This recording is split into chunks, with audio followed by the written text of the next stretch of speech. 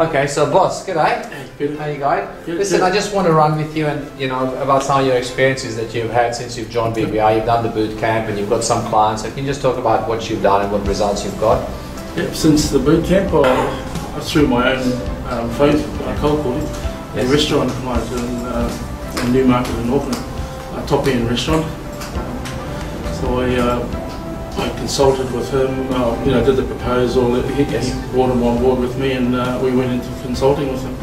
I had a 6-month contract with him. It was valued at $15,000 plus a 10% profit share. I also negotiated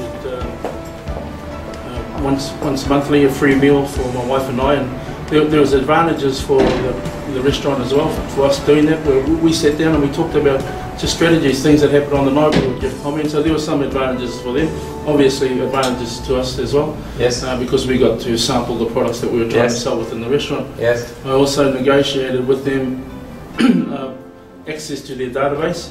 Okay. Where I instantly increased my database to about 200-300 people right from day one. Business people. Yeah, business people by accessing his. So I negotiated that as well. As part of the deal. As part of the deal. Yeah, with that, I had to put the database together for them from that name collection system. Yes. And what results did you get for the restaurant?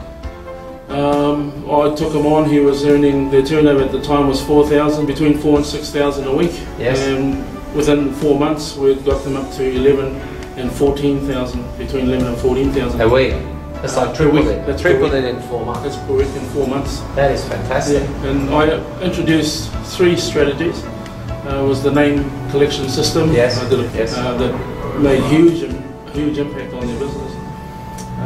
We simply just used the strategies from BBI, offering free meals to bring the customers in. That was difficult in itself, trying to sell that concept to them, to give something away free, to get something else. But once I'd done analysis forms and showed them figures, the actual numbers, crunched the numbers, talk about this is the results of those things, they were just, whoa. Yeah, because you worked out the lifetime value of the customer. Lifetime value of the customer. And tell me, for every meal you gave away, what sort of meal did you give away? What was that? So when we gave away the name collection, then gave away a free meal for 2 people. That was to win a free meal? To win a free meal. Okay, to the value of? $80. $80? $40 each meal. For the ones who didn't win, we also had a consolation prize, and we had a lunch. We were offering a lunch. So average on 200 or 300 people a month were putting in the names. So we get 1 winner and then 220 consolation prizes. Offers went out to them as well. Lunch, because we wanted to pick up our lunch. Free lunch, okay. Our lunch service as well. Okay. So everybody got a free lunch. They didn't win the consolation prize, got a free lunch, and their value was $15. The value there was $15 as opposed to the $80 for dinner. Yes. We had a fish bowl where we were collecting, for want of a better word, a bowl where we were collecting business cards. So we're now targeting business people. Yes. And they got to win a bottle of wine. The return on that, when I did the analysis on it, was quite high. I was getting $28 for every person that came in to collect their bottle of wine. We got the return on the dollar, I should say, was $28. So wow, okay. You're coming in.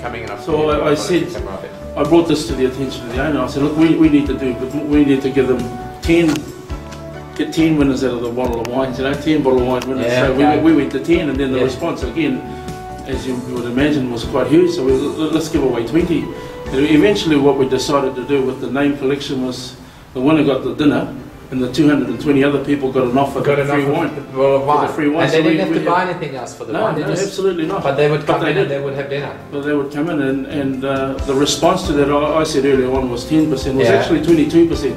I remember. That's fantastic. 22% return response on the 220 people. Okay, and what about the free dinner? You said you did a free dinner which was worth how much? $30?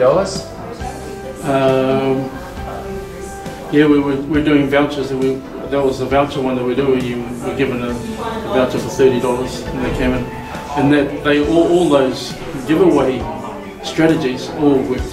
They were just fantastic strategies. Okay, and what was the average return per every $30 dinner that you gave away or something? For the $30, I think that was $84. $84. So it was huge. Our returns on the the strategies or the promotions, if you like, we were getting 3,000% return increases. Okay. 3,000, we were getting 3,000, 2,000 return. They're just unbelievable things. And they definitely work in any restaurant. And are you planning to get more clients? They actually referred me to another restaurant that I'm trying to close at the moment. Okay. And funnily enough, the restaurant's 10 metres down the road for them. Oh, really? Yeah, but obviously no conflict to him It's because he's the one that it's a different food. So, yeah, and it's basically you charge $15,000 plus 10% of the turnover. Plus 10% of the turnover. Okay. Well, mate, well done. You've done very well. Congratulations. What would you say to somebody who's thinking about are they coming on board first of all as a BBR distributor, like in terms of doing this as a business for themselves? Yeah, I think it's a proven business strategy or concept, and a lot of people have made some really quick and good money from it. Okay. And yeah, the strategies again, they're proven strategies, and that's what brought me to the business too. Yeah. Okay. I had a look at the product they were offering, and I thought, yeah, that works. Do you have any regrets? No, not at all. Absolutely not. Okay. Yeah, and what about people who are in business who would like to use the strategies to help their business? What would you say to them? Oh, listen, don't wait until the business closes the door. You know, until you close the door in your business, get in and get some marketing. What I've come to understand and come to know now that marketing is crucial in any business. Yes. And the best people